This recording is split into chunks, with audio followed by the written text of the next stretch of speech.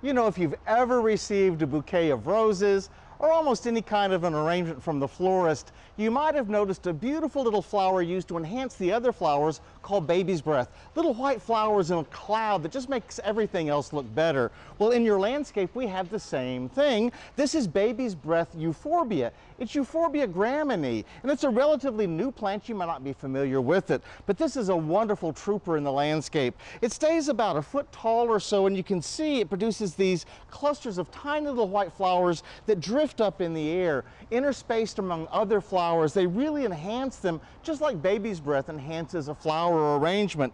This plant loves to grow in full sun, reasonably good drainage, to part shade. If you have a little shade during the day, it's not that big of a deal. To the front of the bed or around the edges of a container, this is a really outstanding plant to provide a wonderful, wonderful effect. Once it's established, it's very drought tolerant. If you have deer in your area where you garden, I know you're always looking for deer-resistant plants. Well, euphorbias as a group are not palatable to deers, and this one is just like it. Interestingly enough, euphorbia is the same genus that poinsettias belong to. So this is a relative of the poinsettias that we use at Christmas. Y'all, think about adding some of this beautiful baby's breath euphorbia. It loves the heat. You can plant it now and make all your other flowers look beautiful.